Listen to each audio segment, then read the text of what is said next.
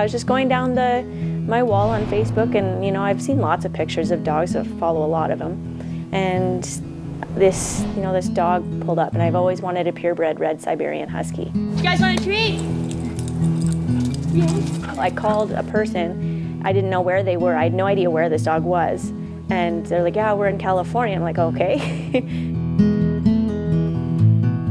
I think they got him from like the U.S. version of the SPCA, and he had demodectic mange. He had lost about 90% of his fur, severely emaciated, and he had infections in all 4 feet from standing in his own poop and pee. He was very rambunctious. He's very aloof, just wanted to check everything else out. He'd come and say hi quickly, but then he'd go check out the next thing right away. It was a long journey to here, to getting him where he's at today, but he was excitable. He would scarf down his food. He would drink a whole bowl of water. He was jumping. He would mouth you. He was, really loud and obnoxious. And, he's gone from that to sometimes he doesn't eat his food if he's not hungry.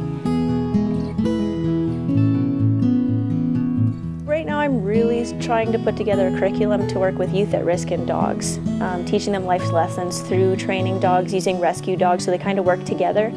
And hopefully if they help the kids out enough, the parents will adopt the dog for the kid. I love kids, I love dogs, why not, do both?